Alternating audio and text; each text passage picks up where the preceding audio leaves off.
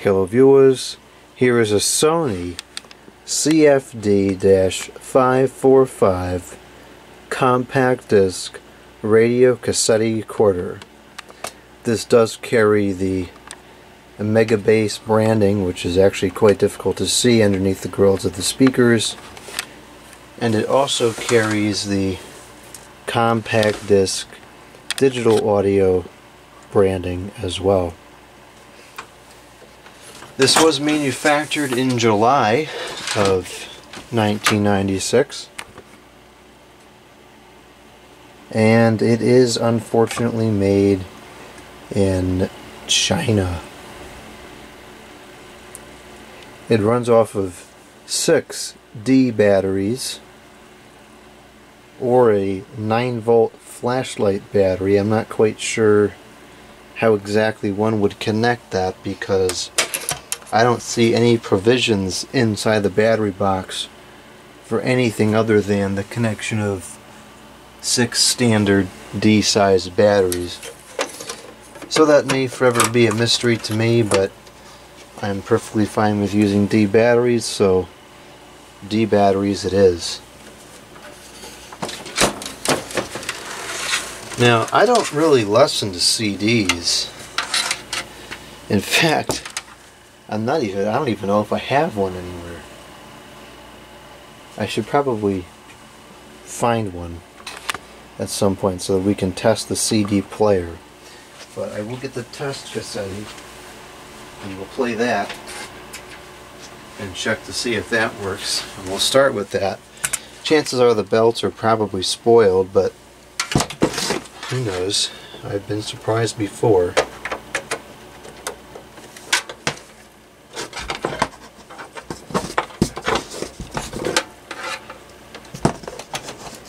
So this has it has analog tuning, but it has a digital volume control, which I'm not a big fan of, because if you unplug it, I believe it loses the volume setting. And the function selectors are all digital, which, you know, has its advantage, because over time it's not going to get oxidized and make scratchy sounds and have to be cleaned out. But again, you lose your settings when you unplug it.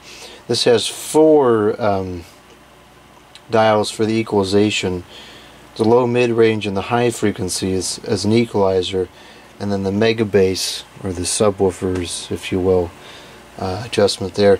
It does have a physical AM switch, and that's got a manual open to it.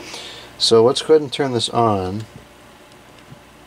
See, there we go. I tested this out before on the radio, and I turned the volume all the way down, and then I unplugged it, and here we are defaulting back to CD half-wave volume.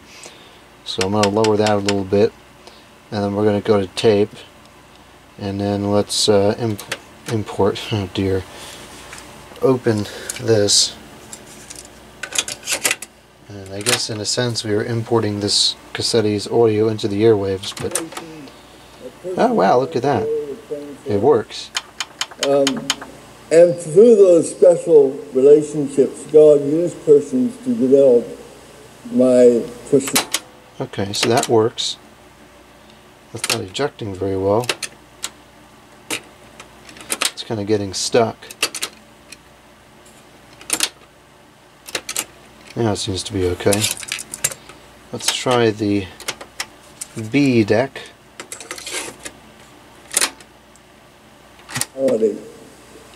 Persons who were so encouraging. And that works as well. I'll tell you about one person. Sounds that, good too. I won't forget about as long as I live. She was a nurse in the hospital. Okay. And I'm going to go see if I can find a compact disc. I have compact discs with, you know, software on it, but I don't have any with music. I'll see if I can find one somewhere. Okay, I found a compact disc. This is a Frank Sinatra disc. I'm not a big fan of swing music, but it'll work for the test. At least it's made in USA. Although I found this in the bottom of a cabinet, I don't think it's really in the greatest of condition, but we'll see what happens. course, this is copyright, so we can't play it for more than a few seconds. What I should probably do is make a compact disc of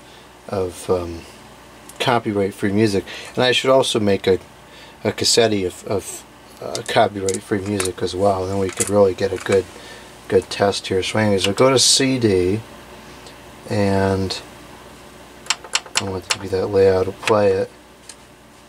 And it says no disc, which is kind of problematic.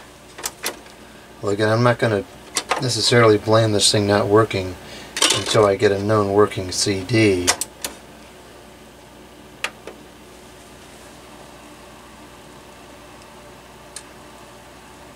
So it's not recognizing this CD. I'm not sure if that's because this CD isn't any good or because the player doesn't actually work. It's not that dusty in there, so I tend to believe, if anything, it's an issue with the CD. Now it does spin up, and then it says no disc. Alright, so we're going to have to do a revisit on this, and in the meanwhile what I'm going to do is I'm going to make a music CD that I know works and has copyright-free music on it. Okay, so now let's check out the radio. Oh dear, it's already tuned into something. So let's start with, how would change the band? Here we go.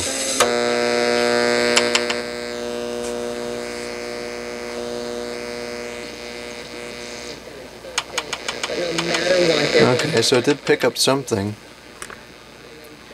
Let's go over to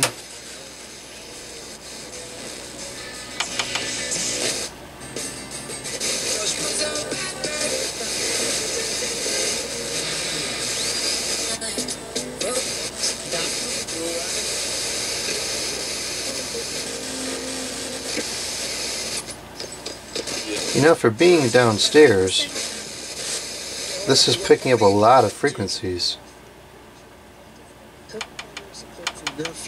So if you want to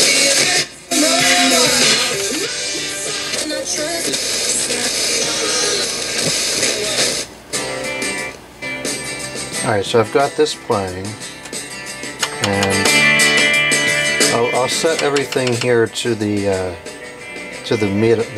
middle.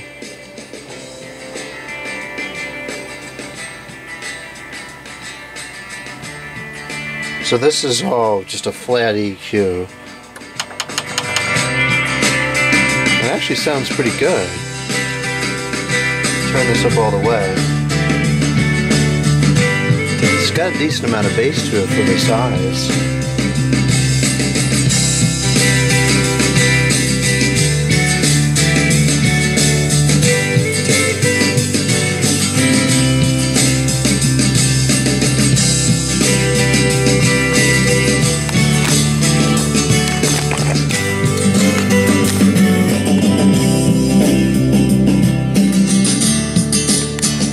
Don't worry, it'll play again.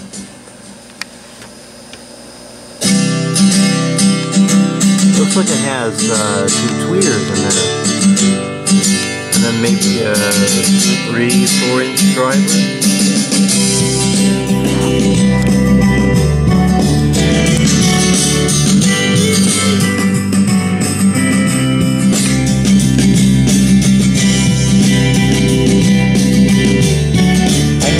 Tell, but I don't think there's anything coming out of that tweeter.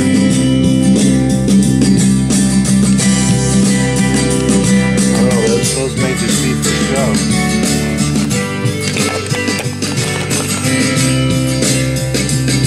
Alright, so that seems to work.